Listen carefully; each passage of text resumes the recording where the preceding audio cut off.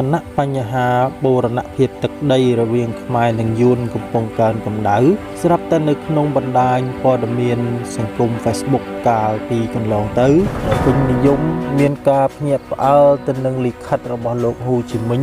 ជាវីរៈបុរសយួនកាលនៅរស់រានមានជីវិត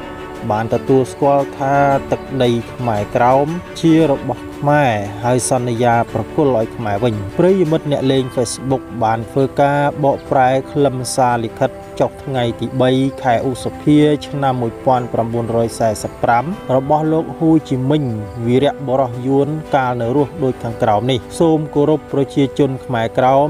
និងអរគុណជាអនេកប្បការខ្ញុំហ៊ូជីមិញតាំងនាមប្រមុខសាធារណរដ្ឋប្រជាធិបតេយ្យវៀតណាមសូមប្រកាសជាឱឡារិកថាទី1ទឹកដីដែលយើងខ្ញុំតែងតែហៅថាវៀតណាមខាងត្បូងបារាំងហៅថាកូសាំងស៊ីនតាមពិតគឺជាទឹកដីរបស់កម្ពុជាក្រោមទី2ទឹកដីកម្ពុជាក្រោមនេះស្ថិតនៅក្រោមការគ្រប់គ្រងព្រមទាំងជាកម្មសិទ្ធិរបស់ប្រជាជនកម្ពុជាក្រោម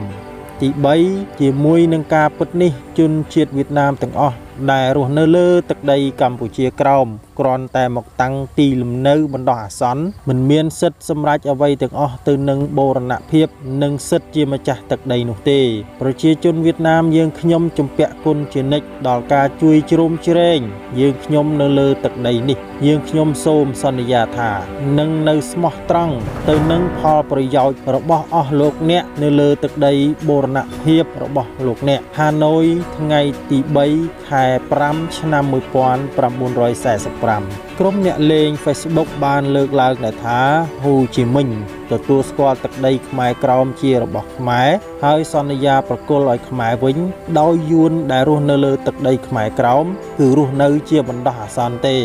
ប៉ុន្តែពេលយួនកុម្មុយនីសឈ្នះសង្គ្រាមនាឆ្នាំ1975សហការីមេដឹកនាំយួនបានបំភ្លេចចោលនៅកិច្ចសន្យានោះហើយនិយាយចំអកឲ្យខ្មែរវិញថាចង់បានដីខ្មែរក្រោមទៅយកពីហ៊ូជីមិញចុះសូមបញ្ជាក់មិនមានប្រភពជាក់លាក់ណាមួយបញ្ជាក់ថានេះជាលិខិតពិតប្រាកដរបស់ហ៊ូជីមិញដែលជាវីរៈបុរសយួននឹងត្រូវបានបកប្រែខ្លឹមសារជាផ្លូវការនៅឡើយទេ